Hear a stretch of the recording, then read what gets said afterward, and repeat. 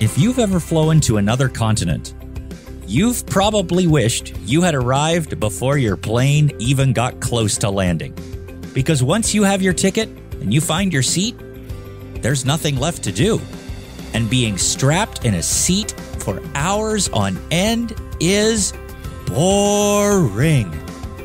But is what's true of airline travel also true of our journey of faith? After we have obtained our ticket of salvation, is God asking us to sit passively in our assigned seats until our arrival in heaven? If you're not sure, then keep listening, because this week, Nathan, Vicki, and Kent will be learning from Abraham's life what God wants us to do this side of eternity. Welcome to CrossTalk, a Christian podcast whose goal is for us to encourage each other to not only increase our knowledge of the Bible, but to take the next step beyond information, into transformation. Our goal is to bring the Bible to life, into all our lives. I'm Brian French. Today, Dr. Kent Edwards, Vicki Hitzges, and Nathan Norman continue their discussion through the book of Genesis. And if you have a Bible handy, turn to Genesis chapter 12 as we join their discussion. Nathan, Vicki, like me, I'm sure you would agree that the most important decision you've made in life is to trust Christ for your salvation. Do you remember a time when you made that decision, or when you were sure you'd made it? I don't, because I think my parents just, they told me I was like 4 when I accepted Christ. So okay. I can't go back in time and verify that. I think maybe they were just like, well, maybe he'll just think he is and can't do anything bad. No, but I think I seriously did make a commitment as much as I could then. And really when I want to say 15 years old, I had been going through a childhood illness throughout much of my teenage years and was depressed and suicidal even. Wow. And in the midst of that just absolute darkness, everything from going to church, everything from my childhood came flooding back, and I realized that I needed Christ to get me out of this situation. And so I think that's really where the gospel seed took root, and I fully committed my life to him and to follow him all the days of my life. I was saved really young, like maybe 3, but I remember when I was the ripe old age of 5, I heard a magician speak at a conference, and I really do think I was already saved, but I wanted to make certain. Mm-hmm. So I would say maybe 3, 4, 5, something like that. Yeah, for me, I was probably a young teen and grew up in the church. So I had heard the gospel many times, but one night an evangelist in the church that we were visiting presented the gospel, and the Holy Spirit just worked. And suddenly it became clear. I'm sure I must have heard it clearly before, but that night it really hit home. And I remember thinking, I got to get this done right now. Yeah, that was a transformative moment. But for all of us, whether it was kind of in a moment or over time, once you know you've made that decision and that God has adopted you as his child and you are declared holy and righteous, I mean, really, is it impossible to improve that relationship that we have with God? I mean, God's son died so we could have a wonderful relationship with him. So what could we do to improve on what Christ did? Well, I don't think that's exactly the right question. I remember hearing my dad say, there is nothing you can do to make God love you more. There is nothing you can do to make God love you less.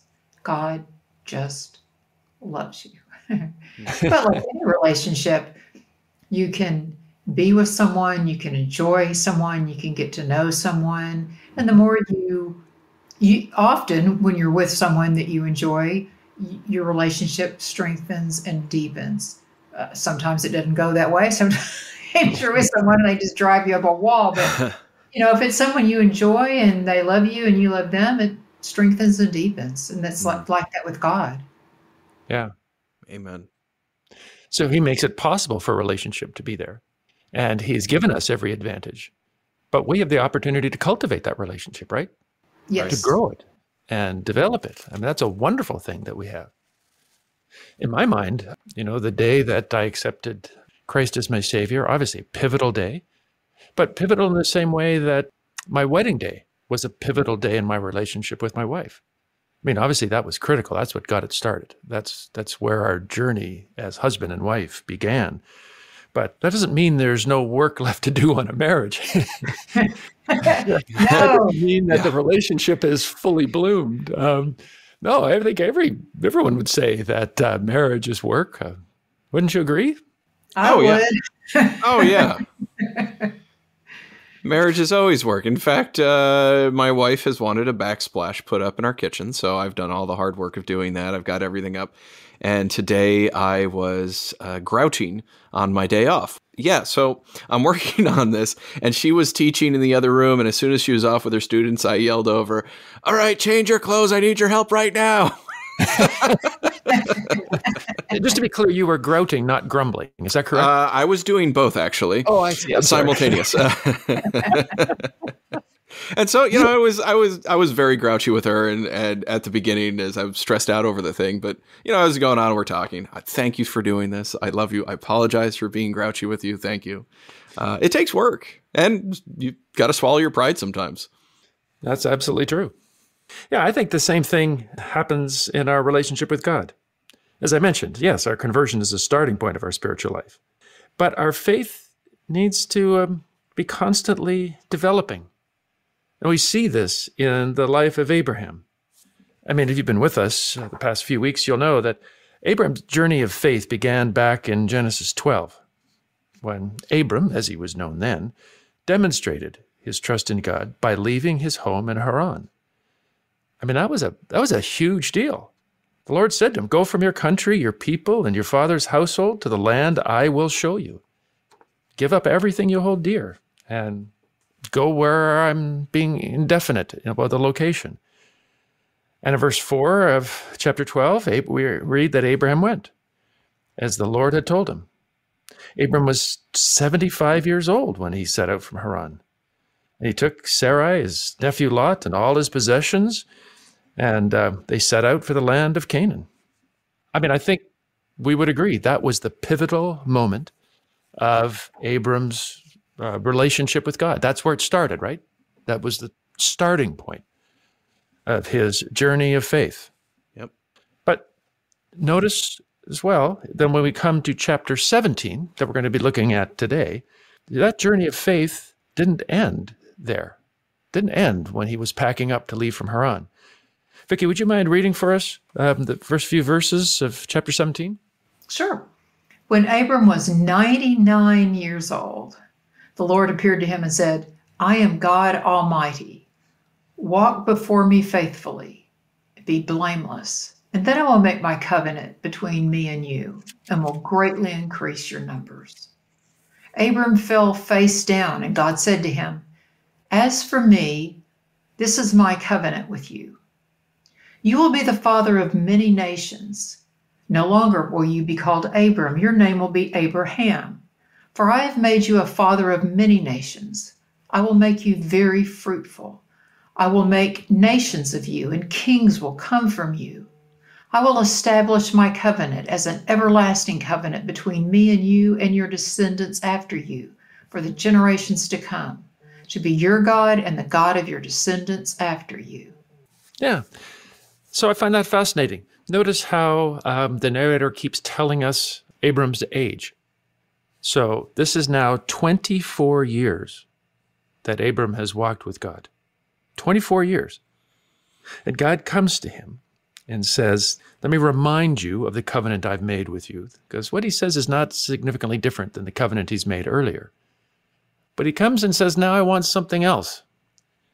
I want you," and we'll see later for Sarai, "I want you and your wife to change your names."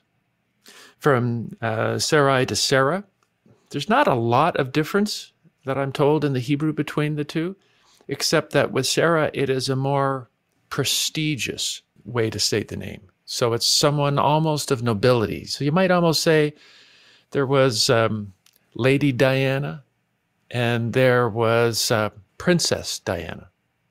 And that change in title means, boy, you're a lady over a significant realm. It's like she went from being called Katie to Catherine. Ooh, yeah, that's good.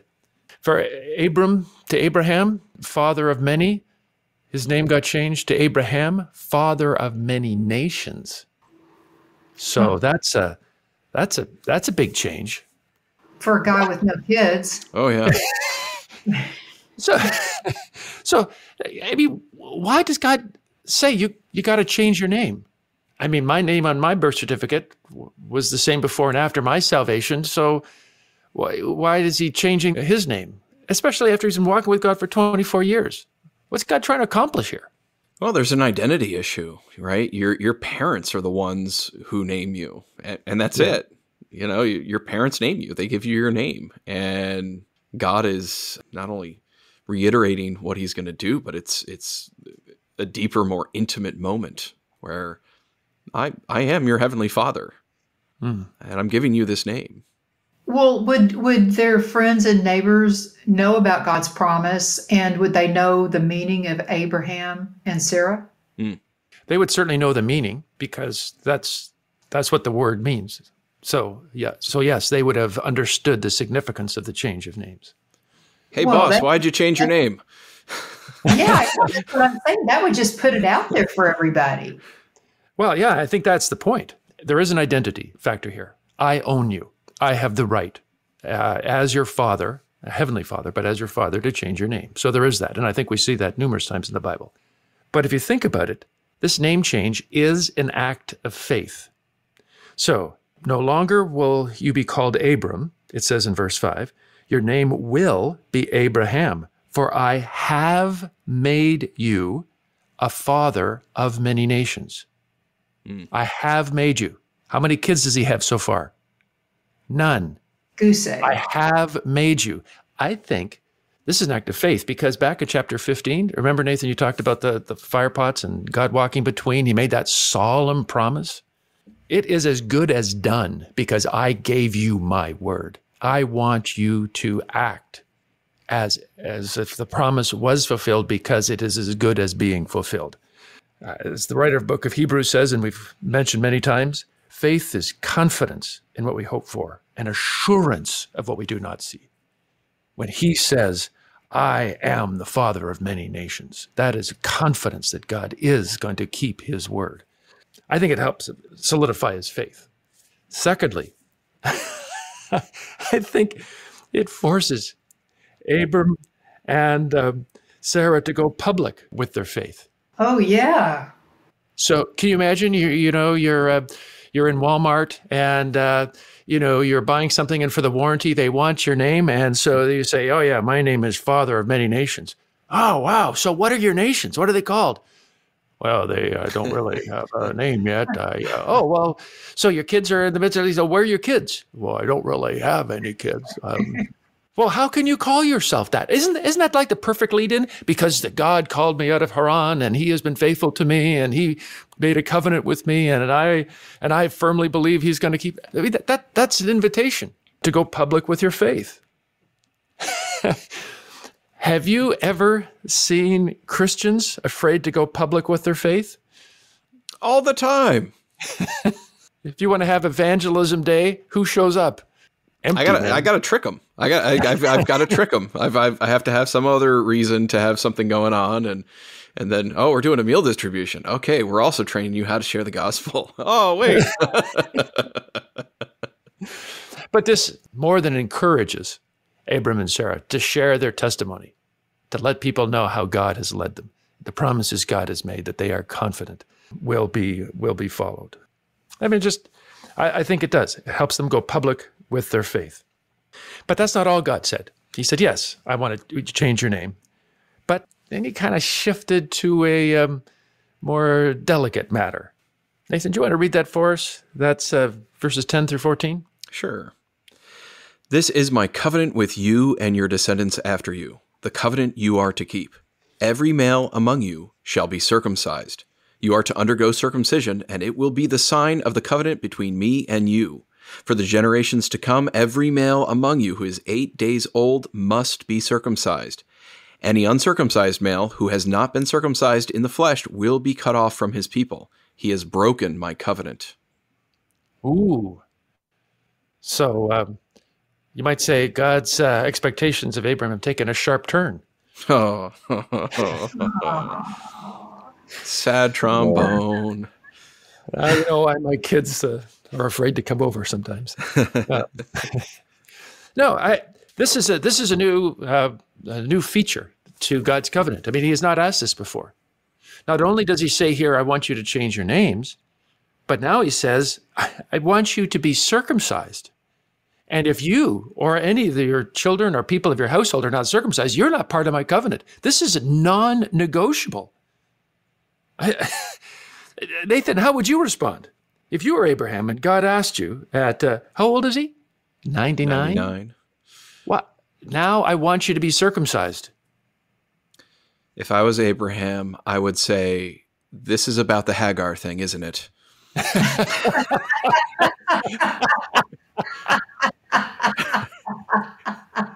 Which is interesting that this comes right after that scene, right? It is. It's, you are now asking me to do something incredibly intimate. I have misused my sexuality, and this will be a forever sign to me and a reminder to me that I can't misuse my sexuality anymore, that I'm supposed to be different from all of my pagan neighbors who probably thought that, the thing with Hagar was a good idea in the first place. I would not be all that excited about this. No. And you know that certainly because it's an ongoing commandment for all the people of Israel, that this isn't just about Hagar, to be sure. So if this is the mark of the people of the covenant, and God says this is the mark, then why circumcision? I mean, if God had asked me, what kind of mark should we have? I would have had some suggestions, like, how about a tattoo, right? Like, put that on the forehead, God's child or something. That's going to hurt a lot less than, maybe just a sticker. Yeah, give a sticker even better. A pin, or how about a special haircut? Like, okay, we'll all have mohawk haircuts. That's not gonna. It'll be distinctive, and it will be painless. Why circumcision? Any idea? I don't have any idea. Do you know, Nathan? Well, I know, it's a symbol in the New Testament about the separation of sin from our lives, but it's an external symbol of an inward reality, and it's only applicable to half the population. Right. Well, as I've thought about this, a couple of things come to mind. One is it's painful. So that's obvious. So if you're not serious, don't do it. Like you're either in or you're not. And you're going to think seriously before you're willing as an adult to be circumcised. Just like, you better think clearly, are you sure that you want to be part of God's family? It comes with lots of privileges and lots of obligations. So this is a serious commitment you're making if you want to join God's family. In the New Testament, we have baptism. Think clearly, because this is a public affirmation of what you're doing, and you don't go back on that. But also, there's nothing more personal or intimate than circumcision. It involves one's private parts. And it's no accident that this is central to any marriage relationship. I mean, it speaks of an intimate relationship between husband and wife, the most intimate, the most personal relationship building thing possible comes out of that. And it's in the New Testament, the church is called the bride of Christ. I think this is an illusion where God is saying He wants us to love Him as passionately as a husband loves his wife. I don't just want you to, you'll offer your arm to another woman out of courtesy, just to help her down some steps or out of a car. But you don't offer your private parts to anyone, except your spouse. I think He's saying, I want a relationship with you that is deep and fulfilling as the best relationship that a husband and wife can enjoy. Can you think of an Old Testament prophet who understood the husband-wife relationship between God and His people? Oh, Ezekiel. He loved his wife, and as a prophetic sign, God said, I am going to take the delight of your eyes away from you, and you are not to mourn. And when the people ask you, why aren't you mourning this wife that you loved? You are to tell them, because you don't care about your relationship with God. And God is, you are wandered away from God, and you're not mourning the loss of that relationship. And so that's what this is a symbol of. Likewise, I think of Hosea, where God said in Hosea chapter 2, in his relationship, the Lord said about his relationship with Israel, therefore I am now going to allure her. I will lead her into the desert and speak tenderly to her. In that day, declares the Lord, you will call me my husband. You will no longer call me my master. I will betroth you to me forever. I'll betroth you in righteousness and justice, in love and compassion. I will betroth you in faithfulness, and you will acknowledge the Lord. In chapter 3, the Lord said to me, Hosea says, go show your love to your wife again, though she is loved by another and is an adulteress.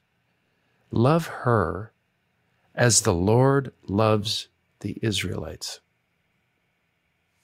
Now, I think God wants us to have a passionate, personal relationship with him. Not an external, fear-based relationship, but I think this points to something far deeper and far more intimate in our relationship with God. He doesn't just want our arm. He wants the most personal, most intimate parts of us, and for us to offer ourselves at the deepest possible level to him as well. And you know what I find striking in this chapter? In this chapter, I read in the end of chapter 17, on that very day, Abram took his son Ishmael, and all those born in his household or bought with his money, every male in his household, and circumcised them as God told him. And Abram was 99 years old when he was circumcised. And Abraham and his son Ishmael were both circumcised on that same day. So let me tell you what I think I would have done if God had told me to have this covenant, you must be circumcised, to change your name and be circumcised. I would have changed my name that day. Okay, I'll do that.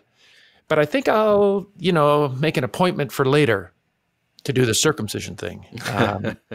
I think I'm going to put it off. I'm going to delay. But isn't it fascinating? The text is very clear that on that same day, he said, no hesitation. God, I want you. I want to know you in all of your fullness. I want my faith to grow. God is asking this veteran of the faith, 24 years following God, I want you to continue to develop your relationship with me. Okay, so this text does not say we have to be circumcised today. New Testament is very clear on that. It doesn't say we have to change our name. So how can we today deepen our relationship with God? We'll do it differently externally than Abram did. But the principle's the same. God wanted Abram to develop his faith. He wants us to. How can we do that? What advice would you give for ourselves and for our listeners? Well, mine's going to be simple, but it's going to be very basic. I think to follow God, you trust and you obey. And in order for you to trust, you have to know what it is you're trusting. So that would keep you in Scripture. You have to let God talk to you, and I think God talks to you through his word. So you get in Scripture, and then once you're in Scripture, you have to obey it. It isn't enough to know it, you have to do it. So you trust and you obey. Mm-hmm. Yeah, it's like internal, external, right? The internal, let's spend time with God every day, right? Whether that is through music, scripture reading, prayer, reflection upon his word. You have to do that. You have to spend time. When I don't get to spend time with my wife, our relationship suffers. And when we finally get together again and we're talking, it's like, wow, we haven't done this in a long time, and have a lot to catch up on. But then, that's the external stuff. As you were saying, Vicki, obey. I need to talk about him. I need to share his word with other people, whether that's my own children, my own household, my neighbors, my friends, my coworkers, the folks I meet at school. It's the internal, but it's also the external. I'm not going to deny my wife, like, hey, are you married? Well, no. What's that on your ring? Or on your finger? It's nothing. It's just, my class ring. Right. Well, when I was picking up the kids from school today, I was talking to one of the other parents, and I was sharing with them about our excursion in tiling in the kitchen and frustrations of marriage in there. Right. I referenced my wife and how appreciative I was that she was willing to drop everything on a dime and come help with something before all of the grout dried. So I think it's that like you said, Vicki, trust and obey. I think it's internal, external. You got to spend time with God, but you also have to spend time obeying his word. And part of that is sharing his love with other people. Yeah. Yeah. I have found that when I was writing the book, Deep Preaching, that I stumbled across something that I've really found has been transformative for me.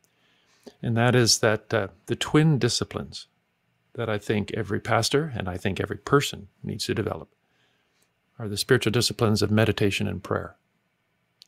So just to echo, Vicki, what you and Nathan have said, I do think it starts with God's word.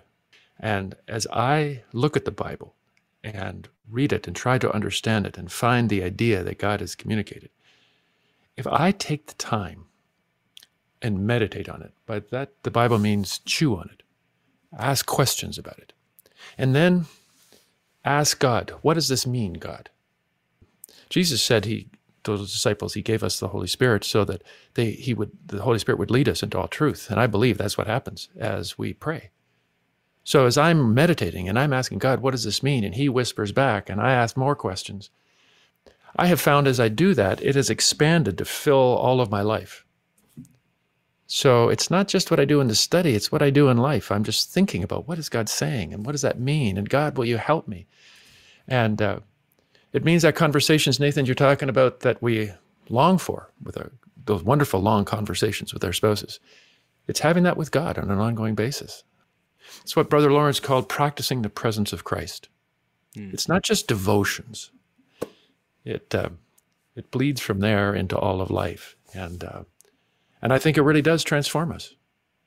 And I do think there's a link between circumcision in the text, that deeper, intimate relationship with God that he wants, and with telling people about our faith. Because when I really, really love my wife, and I do, I find myself in situations I just can't help myself but to brag about her. I want people to know how marvelous this woman is. What a gift she is, how bright she is, how helpful she is. I can't, it just bubbles out. I don't think evangelism is so much a methodology as I think it is a outpouring of a deep relationship with Christ. We just can't help but talk about our lover. And when our lover is a God, then it just kind of pours out. One person that I think fully embodied this was the Apostle Paul. One of my favorite passages of all is in Philippians chapter 3, starting at verse 7.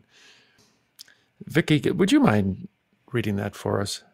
Paul's passion for Christ. I'd love to do that. But whatever were gains to me, I now consider loss for the sake of Christ. What is more, I consider everything a loss because of the surpassing worth of knowing Christ Jesus my Lord, for whose sake I have lost all things. I consider them garbage, yet I may gain Christ and be found in him. I want to know Christ, yes, to know the power of his resurrection and participation in his sufferings, because becoming like him in his death. Not that I have already obtained all this, or have already arrived at my goal, but I press on to take hold of that for which Christ Jesus took hold of me. I press on toward the goal to win the prize for which God has called me heavenward in Christ Jesus. All of us who are mature should take such a view of things. like Paul, like Abraham, let's go deeper in our relationship with God. May their passion for the Lord become our passion for the Lord. Our walk with God is not like a boring flight on a plane. It's like marriage, a journey of intimacy. So let's commit to deepening our faith every day by meditating on Scripture and obeying it every day. I trust that today's discussion of God's Word has been helpful and served as an encouragement to not just be hearers of the Word, but doers. Together, let's bring God's Word to life, to our lives this week. The CrossTalk podcast is a production of CrossTalk Global, equipping biblical communicators so every culture hears God's voice. To find out more, or to support the work of this ministry, please visit www.crosstalkglobal.org. You can also support this show by sharing it on social media and telling your friends. Be sure to listen next Friday as we continue our discussion through the book of Genesis. Be sure to join us.